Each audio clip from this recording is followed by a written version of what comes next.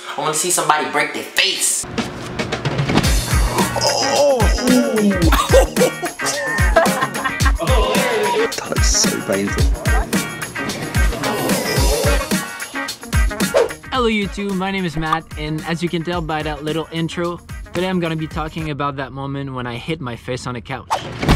I'm gonna be answering some common questions that I had, like why was it featured on Fail Army? What was the goal of the run? Like at the end, what was I supposed to do? Did it hurt at all? Like with that busted lip, everyone was asking if it was hurting, but I'm gonna be talking about what injuries I had from it, so stay tuned. So first, why was it featured on Fail Army? Why?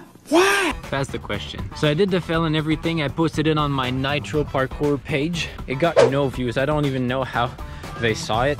They're probably searching all the time like Parkour Fails. Sorry, I'm speaking moistly. Speaking moistly. Oh, what a terrible image. So I don't even know how they saw it, but they somehow messaged me. A company named Jukin Media sent me a message and wanted me to give them permission to use this video to try to sell it to TV shows and stuff like that, like American Funniest Videos, so they can make a little bit of money with it and I can make a lot of money with it.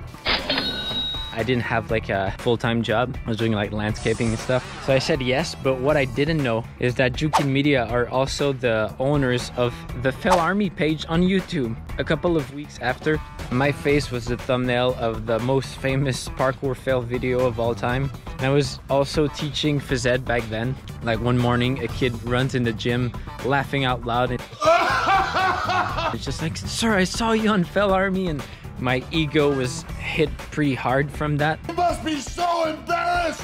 Because I didn't want them to like see all of this. In the end, it's my fault.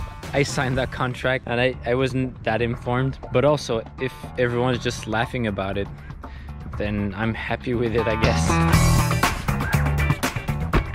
It's still really scary, but I think I know why. That's better. Pretty boy sweat. It was like a goal to play with something that was moving. It's probably because I was inspired by Les 7 Doigts de la Main. I don't know if you saw that video like 10-15 years ago. Circus people playing with the couch. And when I passed by that couch and I saw these walls, I wanted to create something with it. Like flips and roll up with it and roll backward with it.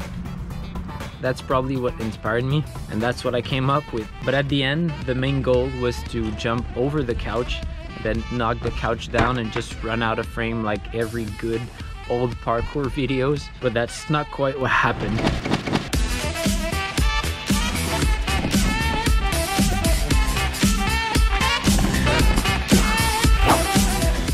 When I smashed my face on that couch, it wasn't soft at all like I thought it was gonna be. There was big pieces of wood, and that's what I hit my face on. 2 hours after it, my lip had a bump. I didn't just bust my lip, I had a cut in my mouth, and I was doing landscaping back then. And I remember doing the weed eater, and some pieces of weed came into my mouth and it was hurting so much. Oh my god. But immediately after it, I saw like black dots. I was really dizzy. And I think I had a small concussion from it because I can barely remember going back home. Like I drove back home, but I wasn't aware that I just had a concussion. I was never like diagnosed because like the day after I was fine. It could have been way worse than that.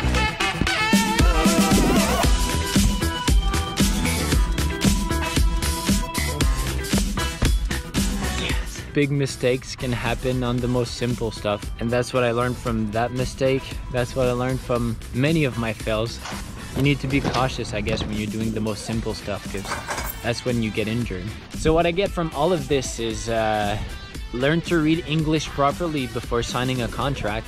I should have been more informed, but in the end I don't regret signing. I think it made people laugh, it entertained people. That wasn't even nice. And I'm gonna try to keep entertaining people without hitting my face on a couch next time.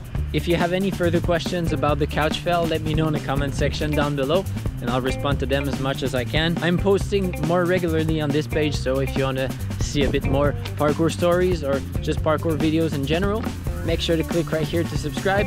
Watch these videos if you haven't, and if you can leave a thumbs up, that would be really appreciated. I'll see you guys in the next video.